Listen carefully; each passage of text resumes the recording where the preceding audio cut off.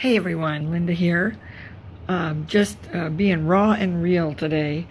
I woke up today and was so inspired by one of my dearest mentors, Beth Davis, who I've been working on this intense project with for the last week. She did a video raw and live yesterday that just inspired me too to continue what I'm doing with this Facebook Live and having fun with it, but sharing and getting out and being visible in the world.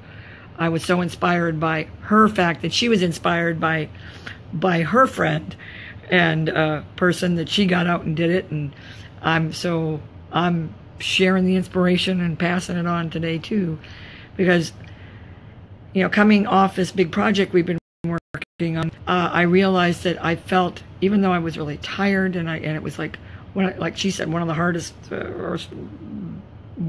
hardest times she's ever worked in her life. I would agree. We've all been working really hard, but I feel so strong, and there's a inner strength that occurs when you step in and step up and step out, and when you're on purpose. And it's kind of amazing to me that our inspiration with the people that we surround ourselves with and the people that we have close to us inspire us to transform our lives, and that transformation can come from the simplest little things that may not be perceived as transformation.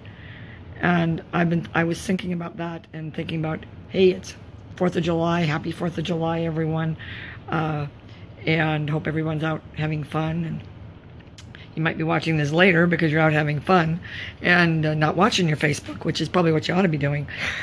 So, but I wanted to share too about how just transformational little things, and the whole. She got me thinking about independence and Independence Day, and I tend to hear things, and then it starts this whole train of thought about things, and then I think, oh, I want to share that, so I'm sharing it today.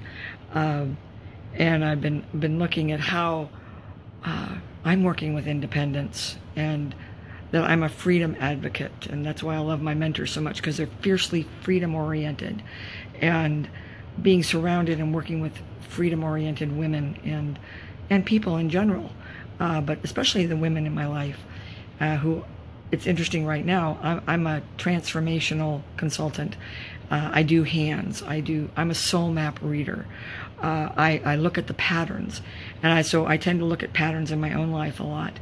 And I work across many different systems. I use hands. I use the cards. I use different, what I call blueprint systems, to really tap into what my mentor calls divine design, our divine design, and what that's all about, and how to be on purpose. And I've been feeling so much on purpose. And when I work with Beth Davis, and when I work with her friend, my friend now, and my another mentor, Siddiqui Soul Ray, it's all about stepping out and stepping into a new level of visibility and being a leader. And it's so inspiring. And I'm just feeling like really in gratitude and awe today about that inspiration.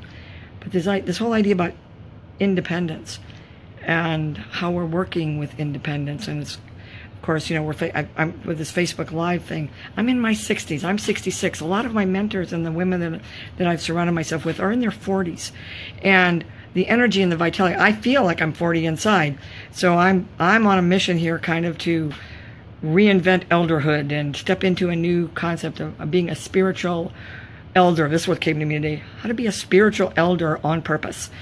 And how to step into that grandmother, wise wisdom grandmother role, really be, the concept of we really are the people we've been waiting for, and how much I want to be in service to these two people as well while I'm serving myself. And that grandmother, the whole idea of having a grandmother you can work with, and really embracing my elderhood. I'm a boomer. And it's been very interesting in this whole concept of independence and what independence really means. It really got me thinking. I've been really questioning why this election year has been so stimulating. what is it that's really gotten my juices flowing about this year and the candidates. And I realized the other day that the election, what's going on with the election, really mirrors my own internal situation, right? What's going on with me internally. That it's just a mirror reflection of the who's going to, what attitude, what is going to come to the, be at the top. Where am I really focusing? What are my core values? What is really valuable to me? And I really value independence. I really value freedom. I really value integrity. I really value truth-telling. I really value some of the core issues that are showing up in our candidates, interestingly enough, because I kind of view people as reflections of our own attitudes. I'm going, okay, what does Bernie represent in me? What does Hillary represent in me? What does Trump represent in me? And what's the interplay? The interplay between the three candidates right now is mirroring the interplay that I'm dealing with inside myself, interestingly enough. One of the things about looking at soul maps, I look at Bernie's soul map, his astrology chart, his card chart. I look at, although I don't have their palms to look at, which is the Rosetta Stone, as far as I'm concerned, of the soul map systems. And being a scientific hand analyst, it's been really beneficial for me to help really understand my own divine design, and also, I've been able to help so many others. But looking at the election, I've been going, what does Bernie represent? Why am I so drawn to Bernie? Why Bernie, not Hillary, not Trump? And what it really represents about the interaction. So we've got on this Freedom Independence Days, Bernie is all about freedom. Bernie's all about independence, freedom, and serving, and it's bigger than just me. It's the we. And I kind of missed the revolution when I was in the 60s, because I was living up in Canada, and we were kind of not as tuned in as what was going on in the States. Although I'm an American citizen, I lived up in Canada during those years, and because my family had moved up there when I was younger, and the whole reflection here on how can I use this to help me transform, and then how can I share that and help others, give them a perspective to help them understand their lives better. And for me, it's like the three issues that I watch this interplay going on.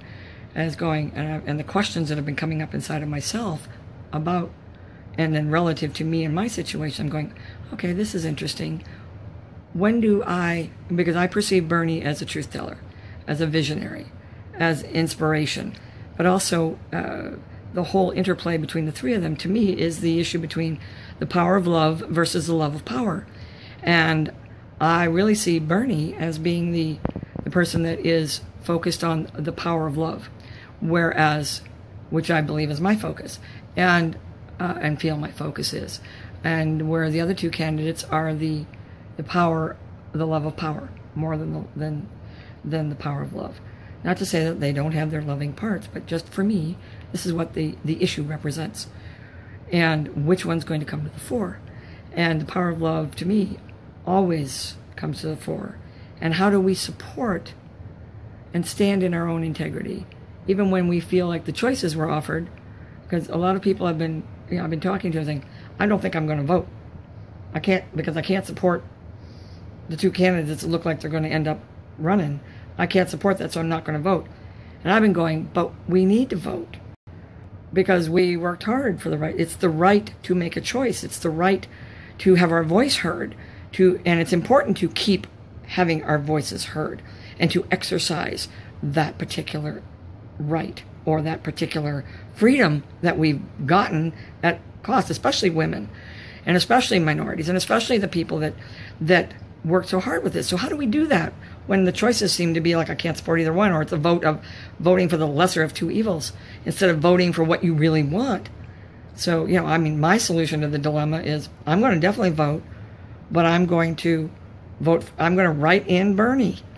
That way I can still exercise my right to choose and having my voice heard and count. And whether or not it actually doesn't matter. It's the fact is, the more people that do it, the more we make the change. The more that change will happen if we get vocal, if we get out there, if we share something. I'd love to hear other people's thoughts on this. But this is kind of where I'm standing right now. And the inspiration, I decided that this is my first installment of Raw and Real. This is what I look like. Here's my hair. Here's my face. Here's who I am. And that while we're all independently, we're working with freedom, we are also all interdependent. That working together, working in unity, working in harmony is also, that's what produces the inner harmony. The more we focus on creating harmony, unity, and balance, and do our best and to look at all areas of life and how we're working with that, it keeps us reminded of how important it is our own well-being, our own balance, and vice versa. The more we focus on how am I in balance today? Are the choices I'm making based on my truths and my values, or are they based in ego, are egotistical? Because our ego is our I am. The ego is not a bad guy. So many people vilify the ego. The ego is our sense of identity. It's who we are. But the little e ego is the one that wants what it wants, and to hell with the consequences. We get part of us staying on our spiritual path and working. And like Beth says, it's like being spiritual doesn't make you better. It's just that you recognize that there's a bigger picture, and that in that bigger picture, we all are connected, and what our choices are affect ourselves, but there's a ripple effect, and that by us focusing on independence, like on this Independence Day, our independence is being able to be strong and solid and whole within ourselves, but recognizing that we can keep our sense of identity and still be in a group. And I know, based on my birth chart, on my astrology soul map, part of my whole lesson this lifetime is being an independent individual within a group and not getting lost in the group energy where I lose me in the group. So and that's just been this whole journey, and it's been so amazing working with such amazing people. And I so value, it's only been in the last few years that I really worked with mentors and this concept of mentors. I was always doing solopreneur, and I've just learned so much, and I value every day the fact that I have mentors now in my life, and I have people that I can mentor, and that there's a whole creation that's happening here. And this is me. I just wanted to share. I get so many ideas and so many thoughts, and I got so inspired by Beth that I decided I wanted to get out there, and Sadiqi's been encouraging me to get out there too. So I'm jumping in and just being raw and real today, and speaking from my heart and sharing some of my thoughts. And I'm just so here I am, and happy Independence Day, and glad you could all join me, and to whoever might be listening. It means a lot that we have a support system, and that we are interdependent in our independence, and that we can work together and play together and love each other and have that love wave going in a very practical, down-to-earth way, because we've got to put it to action here in the physical plane. So, and the journey there's ups and downs, but it's fun. Today I just woke up feeling strong, and I like this newfound sense of strength. Beth's starting a new class on the chakra system in the hands, and for so many years I felt like I lived in the upper mental realms, and I've got this newfound strength and groundedness that is staying even when I'm tired, even when I feel like I'm grieving, even when I feel like I'm joyful. There's this strength and groundedness that's there that has been a long time coming. And now that I'm starting to identify it, I feel like I can share it and even be a better support to the people that I work with when I'm just totally loving working with the Soul Prince and helping people find their life purpose as I've been finding mine. I just feel on purpose with that. And now I sound like I'm rambling a bit, and I know because I'm kind of tired today, but wanted to get out there and share it anyway. So love you all. keep on keeping on, and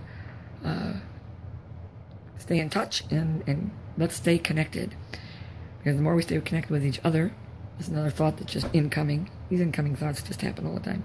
The more connected we stay with each other, the more connected we are internally. And the more connected we are internally, the more connected we are with each other. And connection is the key. There's a key. Communication and connection. That's how we create a change. And right now, the world needs us. The world needs a change. And it's like Bernie talks about the revolution. It's not just Bernie. The revolution is change is a-coming. And we can either fight it, or we can be a part of creating it. And I'm kind of been choosing to be out there and help create it. So, love you, care about you, know that you're supported. Reach out if you want. That's my thoughts for today. Now I'm going to head out and have some more fun and relax a little bit, even more today, and take care of some things. And hope you're all doing the same. Love you. Have fun. Bye for now.